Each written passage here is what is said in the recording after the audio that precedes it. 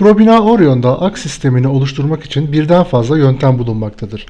Bunlardan ilki aks elemanını kullanarak sürükleme yöntemiyle aks tanımlamaktır. Bunun için eleman araç çubuğundan aks elemanını alarak aks özellikleri penceresini yüklüyoruz.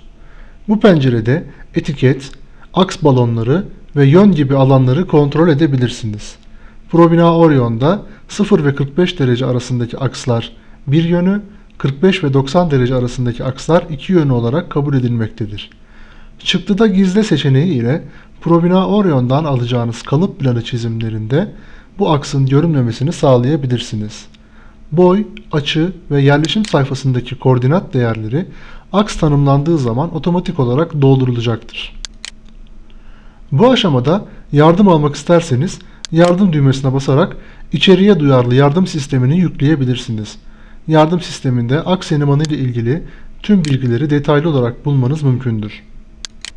Aksı tanımlamak için çizim ekranında bir nokta yakalıyoruz ve mouse'un sol tuşunu bırakmadan aksın ikinci noktasına doğru sürükleme işlemi yapıyoruz. Sürükleme işlemi yapılırken aksa ait boy ve açı değerlerinin de otomatik olarak değiştiğine dikkat edin. Bu esnada klavyeden kontrol tuşuna bastığınız anda aksın belli boy ve açı adımlarıyla çizildiğine dikkat edin. Aksın tanımlamasını bitirmek için mouse'un sol tuşunu bırakıyorum. Aksı tanımlar tanımlamaz aks türetme menüsünün otomatik olarak yüklendiğine dikkat edin. Önceki aksa mesafe alanına sağ tıklayarak gireceğim mesafeyi belirliyorum ve aksın türetileceği alana tıklıyorum. 300 cm öteye bir paralel aks daha türetelim. Etiketlerin otomatik olarak arttırıldığına dikkat edin.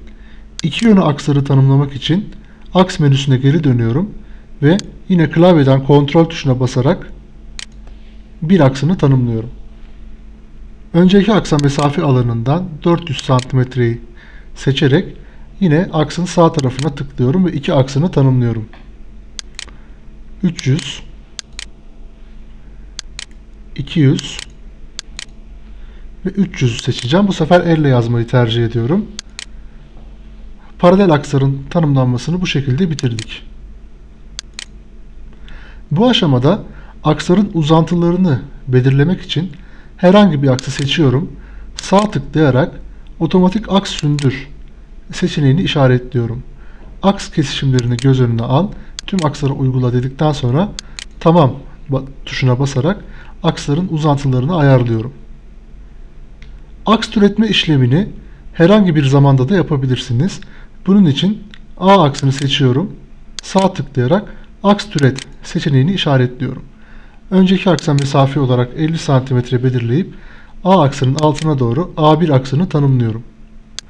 Eğimli aksları tanımlamak için sürükleme işlemi yaparak da aks tanımlayabiliriz.